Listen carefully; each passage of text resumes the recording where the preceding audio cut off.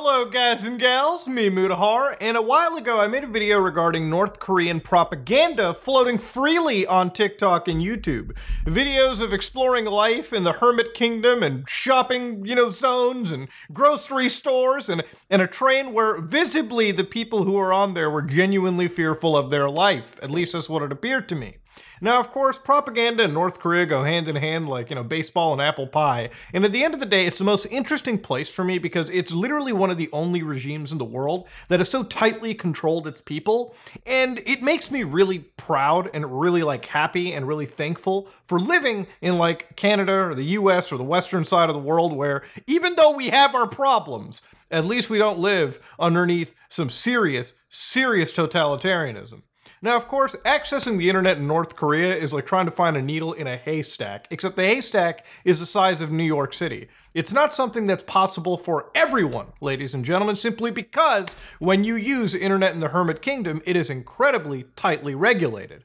So, of course, what it really brings me out to is this one channel. Now, since I made that video, a lot of those channels were actually taken down by YouTube, by TikTok, under guise of actually violating the community guidelines, or at least that's what it appeared at the time. Now, YouTube doesn't really reply to why these accounts are removed, they just are, and that's pretty much what it comes down to, okay? So again, it could be the fact that the actual TOS was violated, or maybe there was some issue regarding actual sanctions between the US and North Korea. But anyways, let's get down to it. The reason I'm making this video is a few days ago, North Korean Life showed up on TikTok of all places. Now, this account is really wild to me because in the span of days, I'm talking days, they actually ended up getting around 100,000 followers, which shows me that blowing up on TikTok is insane. But of course, to get down into it, they actually have propaganda that's not even trying to hide itself anymore. This is straight up the wildest propaganda we're gonna watch here today. My daily morning walk in I hate this TikTok voice. North Korea. Look at it, dude! They're Very walking around. quiet and calming. They've got buildings that look like they're out of NES cartridges, and it's so wild that, for one, there's not really a lot of vehicles floating around there, but also, what's really interesting is they've got these massive roads, and the person filming this is literally in the middle, filming the whole road. This is their daily walk. They straight up just walk down the middle of the road. You got one dude standing in the center, probably acting like the traffic chief of the area. Traffic for what? It's insane. So here's a night performance in North Korea. So they're at a restaurant. But yeah, you've actually got people partying around. One thing to understand here is no matter how you want to perceive this as propaganda, it does kind of show you a light into sort of how the middle class or maybe the high elites live in North Korea. Because to actually party like this in the Hermit Kingdom would definitely require that you be in a slightly higher place than the average Joe over there. But I think it's insane when you look at it. If you've noticed, they've also got smartphones. And this is something that I have a great interest in because North Korea actually has its own brand of modern smartphones. I think they call it the Arirang, which are state-run smartphones with their state-controlled applications. It's effectively an Android ROM with just whatever is state-approved, right? And obviously filled with, you can imagine, some state-level monitoring. Hell yeah, boys, we're playing some discount puzzle game. Is this a puzzle game? 100%. They just straight up using Yoshi's Island into it. Nobody in the country has played a Nintendo game. Jesus Christ. Actually, wait, hold on. I think they're just playing their actual games. They actually just have their straight up own video games. They just cloned their own little video games. That's insane. Or they probably downloaded something out of South Korea and modified it a little bit. It's the taps are so weird. Also, one thing that I've learned about this too is no matter where you live, I'm pretty sure that's a crack. Everyone always has a cracked phone screen in the front, dude. You're always gonna find that one dude with a broken screen. It's insane that we're watching federal propaganda from the government of North Korea showcasing the world that they're not far behind. They actually have modern day stuff. Young boy prideful of the motherland. Hell yeah! North Korea, fuck yeah, baby! This is insane, man. It's wild. I think are they up against is this the South Korean, North Korean DMZ? Is the kid just straight up flexing NK over to them? That's wild, dude. You got a straight up agent escort for the kid. That's insane, dude. Buddy makes one wrong move and it's over. That's true. That is very true. So again, it's an interesting lens that's state controlled to showcase just how normal this side of the world truly is. What's even wilder is how surreal it even gets, because it doesn't just stop here. Many people think that North Korea, I'm doing this to avoid the crappy voice because it's going to kill me. North Korea has no cars. In reality, we have many cars such as Audi, Mercedes, Hyundai, and many more. Interesting that they got a Hyundai. Isn't that like a South Korean vehicle? So like, oh, that is a South Korean vehicle. Why are they using their enemies like equipment? Why are they using their enemies' technology in their city? That's kind of wild. Wait, participating in this activity could result in you and or others getting hurt. Yeah, don't record in the middle of the street. Okay, you could die.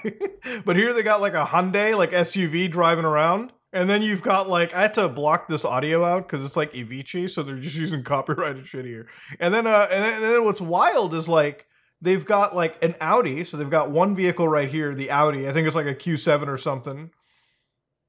And then like, okay, so they've got the other vehicle. And then, where's the Mercedes? They got the Mercedes right here! What the fuck? Alright, so they actually do have some cars in North Korea. Now, how much of these are probably owned by the elites? How much of these are actually owned? They're using the same S-Class! They're literally just filming the same car. It's not even an S, it's an E200. They're just filming the same vehicle. Just moving around, just to show that they have, like, modern, like, just to show that they have like some luxury cars in the country. They probably do. There are elites that live in North Korea. No shit, they're probably driving like a luxury vehicle. How many of the average Joe over there has a car? I'm gonna wager not many. I look to the front. If we go back 6 minutes, we can absolutely see people were like biking around. There were no cars on the road. So sometimes they have cars on the road, sometimes they don't. It almost seems like the state is just manipulating. It's like a big Truman Show thing going on. Watching movies for free in Pyongyang, North Korea is the future. Oh shit. Homies discovered they have like they have Plex. Alright, let's see this. So they got like movies, they got a whole theater. I have never seen one person truly smile. Like, it's wild, like, if you look at it, how rare this is. Like, here you got these people walking by. Like, everyone over here just, like, stares at the camera for a brief second, and then just looks away. Like, you've got people here walking around looking at the camera. It's like, you gotta understand, internet and smartphones and technology is so tightly controlled in the country. So when you have somebody with internet access uploading stuff like this, it's not an individual of their free accord. It's literally state propaganda that's being passed around. What's even wilder is it's not TikTok that's just done this either. You literally also have other channels that have popped up like this Olivia Natasha that's literally showcased themselves on, you know, like running a travel series, the tour series. And of course, they were on Shorts. I saw this on Shorts myself, mostly because I look up a lot of North Korean stuff, and I'm pretty sure it gets passed into me in my Shorts algorithm. But of course, you can see like they've got special videos where they're talking about Pyongyang, and of course, like ice cream. So let's watch the ice cream in Pyongyang real quick. Let's get a close idea of it. Hi everyone, I'm Yumi from Pyongyang. This is my first video. What kind of videos would be good enough? To be honest, this is what I chosen for today. I guess you might be more curious about Pyongyang. I can see they have not discovered audio mixing, but then again, neither is my channel. To be real with you, it's wild because it's just like a travel like guide. It's all it is. Just like walking around showing like ice cream in the country at like some convenience store. That's all the video is. It's just walking around the one convenience store they have, showcasing the ice cream and milk that they've got. That's crazy. Could you imagine like the US like federal like travel agency being like, hey guys, come over here. We got some crazy ice cream at this convenience store in Houston, boys. Get ready. So they've also got like a football school, which is kind of cool. Like they're, you know, they've got their own like national sports teams, which is to be expected. But yeah, this is just another example to showcase, yeah, they're just like everybody else, boys. They play the sports. A very popular show in Korea. And personally, I'm a big fan of Cristiano Ronaldo of Manchester United. Dude, I swear to God, I'm not even making that sounded so rehearsed. It's like, they told him, it's like, hey, listen, Messi, Ronaldo, just gotta remember these names and these teams. Do not mess up this take. It's wild when you watch this too, because like it doesn't really even feel like it's made by a YouTuber. Like if it's one thing you want to make like propaganda, like a YouTuber did this, it literally has the hallmark like trades of like just a big production group filming it and just releasing it for the public to watch. That's what I get out of it. It doesn't even feel like it's literally a YouTuber. It just feels like some Nat Geo, like discount Nat Geo in North Korea, filming this and uploading it to a YouTube channel.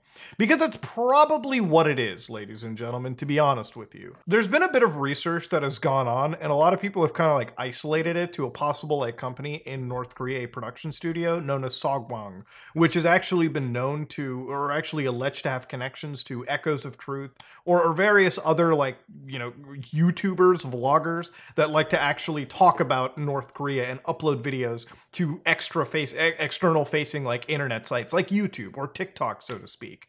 And it's a lot of these agencies that are trying to rebrand the image or make make the impression of North Korea look closer to the westernized world, to like more of the free world than it normally has. And again, to understand, the reason I'm making this video necessarily is because it's so wild to me to always look into North Korea. It's the one part of the world where like it's completely detached. You really can't get in unless you're bribing people or you're in this like tightly state-controlled, you know, tour group. It's a part of the world that most people will never be able to see if they live outside it. And for a lot of people that live within North Korea, they'll never be able to see the world that's facing outside too. So it's kind of wild to see propaganda footage that comes out of them. Look, this is government propaganda. This is literally the feds posting a video to try to like convince you that they're normal. But if it's one interesting aspect about North Korea propaganda, is it does always showcase a realistic life into the middle class or the elite. Because at the end of the day, there is an elite that lives in North Korea. They have mansions, they have private beach residences, and they've got money. But for the general people out there, for the public that we saw at the beginning, literally biking around and moving to their jobs every day, those guys have no freedom. And it's one thing that we definitely get to look into, especially with a lot of this propaganda. Now, how long does this channel stay up? I'm going to wager a week, a few days, before it eventually gets taken down. But that will never stop the North Korean propaganda machine, because for every channel you take down, a couple months later, they come back, trying it all brand new once again, like nothing ever happened before. But ladies and gentlemen, this is me, Mutahar, and if you like what you saw, please like, comment, and subscribe. Dislike it if you dislike it. I am out.